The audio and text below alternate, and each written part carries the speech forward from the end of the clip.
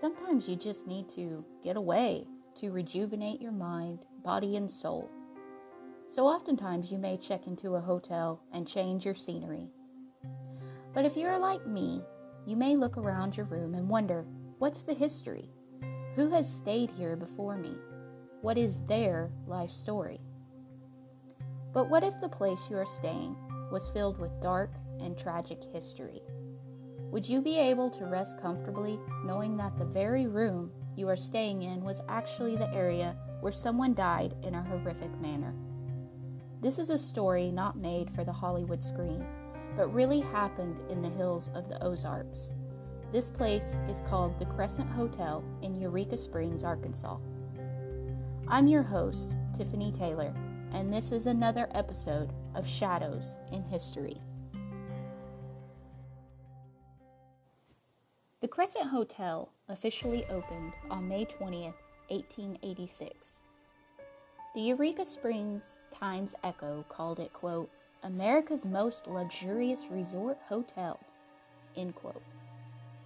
Offering airy rooms and beautiful furniture and a dining room that offered to seat 500 people, it quickly became a place for the rich and famous. Many people flocked to the hotel to enjoy the supposed healing waters of the springs that were offered there. But the excitement quickly faded. After the turn of the century, people began to realize that the supposed healing waters didn't have the curative powers that the hotel and the city were known for. Little by little, people stopped coming to the resort. In 1908, the now closed hotel reopened as the Crescent College and Conservatory for Young Women, but continued to work as a sort of resort in the summers. However, after 16 years, the revenues from the tuition and summer guests was not high enough to maintain the cost of running the large building, and the women's college closed.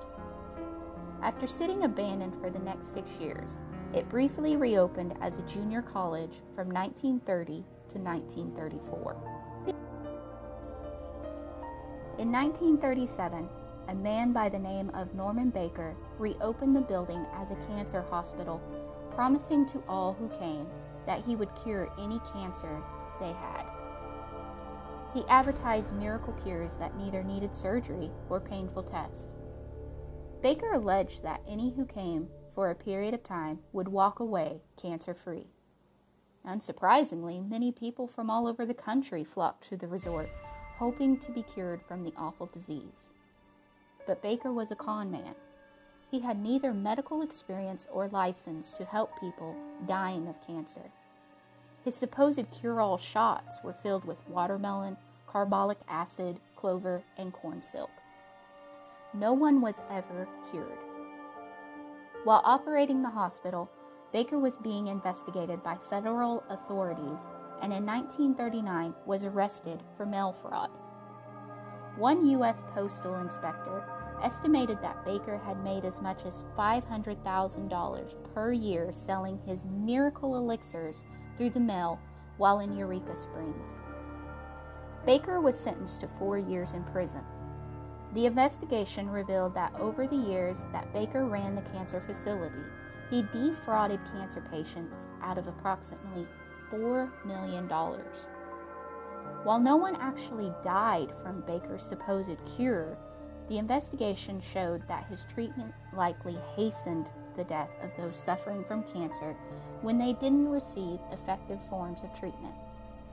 In 1944, Baker was released from prison, where he then moved to Florida, and he stayed there until he died in 1958 of, get this, cancer. Over the next several years, the hotel had been passed from hand to hand, promising to restore it to its former beauty. That didn't really happen until 1997, when Marty and Elise Roenick purchased the property. On May 1997, the Roenicks announced that, in quote, 5 years, we pledge to have this grand lady of the Ozarks back to where she was 100 years ago, end quote. But the people in the city were skeptical hearing this many times in the previous years before. But the Roenicks stayed true to their statement. and on September 6, 2002, the hotel reopened, fully restored to its original glory.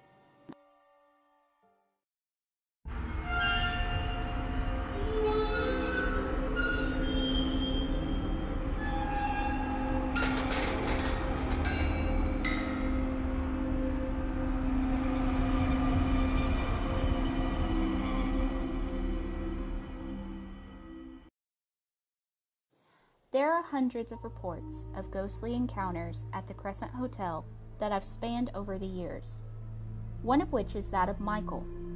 Michael was a stonemasonry who worked on the hotel when it was originally built in 1885. It is reported that Michael was working on the roof one day and saw a pretty woman walking by below. He supposedly called to the woman, but lost his balance and fell to his death on a beam. That beam is still there, supporting the room 218.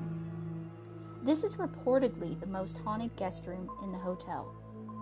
Michael is a mischievous spirit who likes to play tricks with the lights, the doors, and television, as well as pounding on the walls. Others have witnessed hands coming out of the bathroom mirror and heard cries like that of a man falling in the ceiling.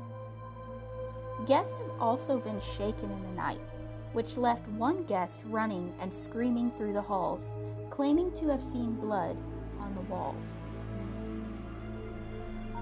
One of the other reports is that of a nurse, all in white, who pushes a gurney in the halls of the 3rd floor.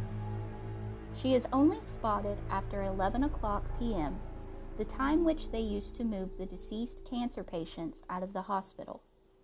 Once she reaches the end of the hallway, she vanishes. The spirit of Dr. Baker is also reported. He has been reported being seen in the basement wearing a purple shirt and a white linen suit, looking around somewhat confused and lost. Some say the spirit is identical to the old photographs of the quack doctor. Another spirit that is reported is that of Theodora. Theodora is often seen by housekeepers in room 419. Theodora introduces herself politely as a cancer patient before vanishing completely.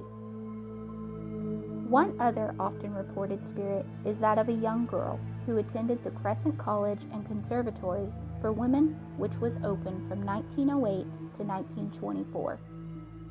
According to the tale, the young lady jumped from or was pushed from a balcony to her death. An autopsy was done, and the young lady was at the time with child. The college had a strict no boys rule and never found out who the father was. Today, guests report hearing screams as she falls and seeing a glowing mist on the spot where she fell. There are countless other reports about spirits at the Crescent Hotel, but with a spot so rich in history of swapping hands, it's no wonder that there's some tragic tales along the way. The Crescent Hotel in Eureka Springs, Arkansas is still open, and if you don't mind hearing bumps in the night or seeing spirits of the past, you too can stay here for a night and find out for yourself the rich history of the Crescent Hotel.